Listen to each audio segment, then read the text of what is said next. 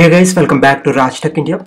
Today in this video, I am going to show you how to transfer your EPF amount from exempted establishment to unexempted establishment. Here the exempted establishment means they maintain their own EPF trust, whereas unexempted establishment means here the PF trust will be maintained by the government.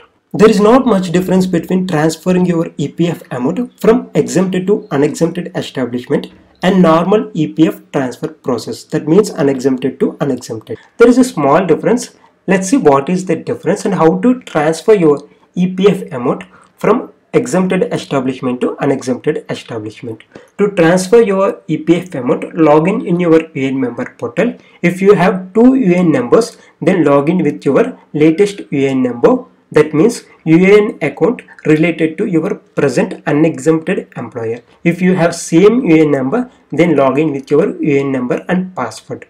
In UN member portal, to transfer your EPF amount, go to online services and click on one member one EPF account.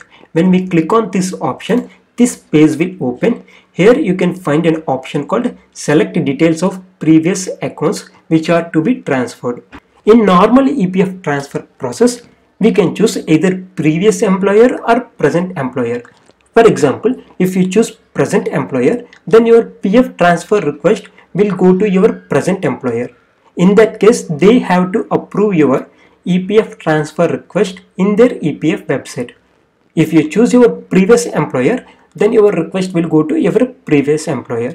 In normal PF transfer process, that means from unexempted to unexempted establishment, you can choose either previous or present employers.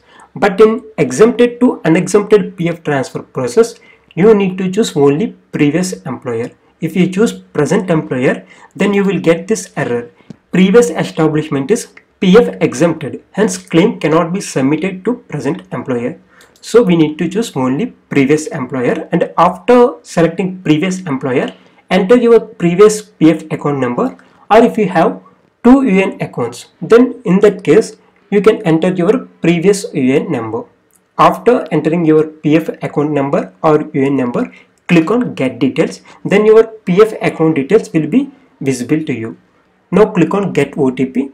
Now a OTP will be sent to your mobile number, and enter that OTP and click on submit. Now your PF transfer request will be sent to your previous employer. To check the claim status of your PF transfer request, go to online services and click on track claim status. Once we click on track claim status, this page will open. Here you can check the claim status of your PF transfer request.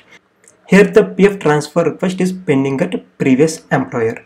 Once the previous employer approves this request, then this request will be sent to the respective EPF branch office. After their approval, the EPF amount will be transferred to the present EPF account of the employee. And remember, once you submit the PF transfer request, download this form, PF transfer form.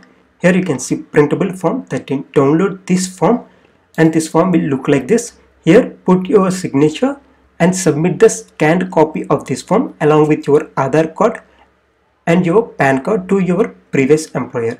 You can submit the soft copies, that means scanned copies of this form and your Aadhaar and PAN card, or if you want to submit the hard copies, then you can courier these forms to your previous employer. After submitting all these forms to your previous employer, then within 20 days your EPF amount will be transferred to your present EPF account. In normal PF transfer process, you don't need to submit all these forms to all these scanned copies of this form and Aadhaar and PAN card to your previous employer. But in PF transfer from exempted to unexempted, you need to submit these forms to your previous employer. So this is a small difference. I hope you like this video, and if you still have any questions, then please ask your questions in the below comment section. And if you like this video, then please share and subscribe to Rajtech India.